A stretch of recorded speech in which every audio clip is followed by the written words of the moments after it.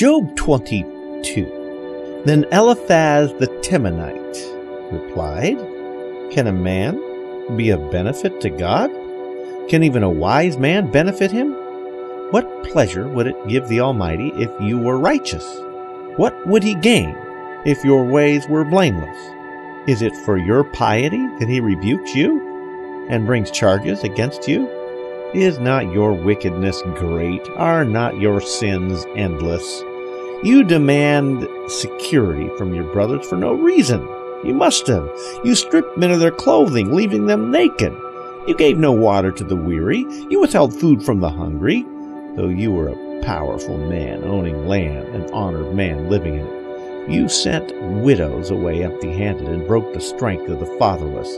That is why snares are all around you, why sudden peril terrifies you, why it is so dark you cannot see, and why a flood of water covers you. Is not God in the heights of heaven?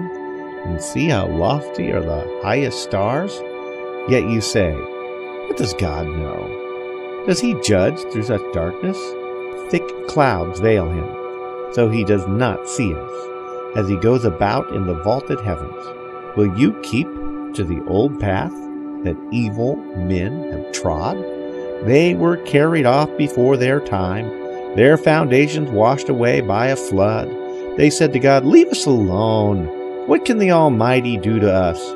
Yet it was he who filled their houses with good things.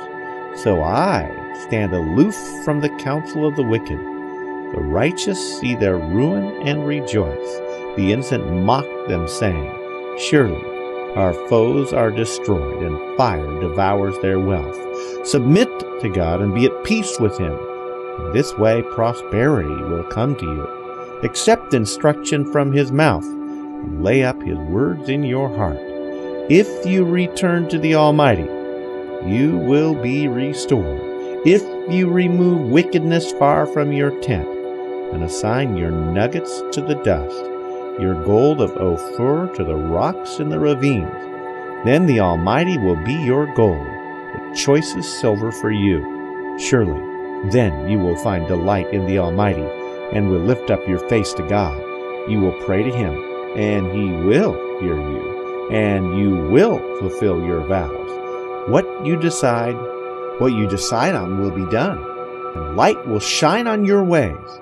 When men are brought low, and you say, Lift them up, then he will save the downcast.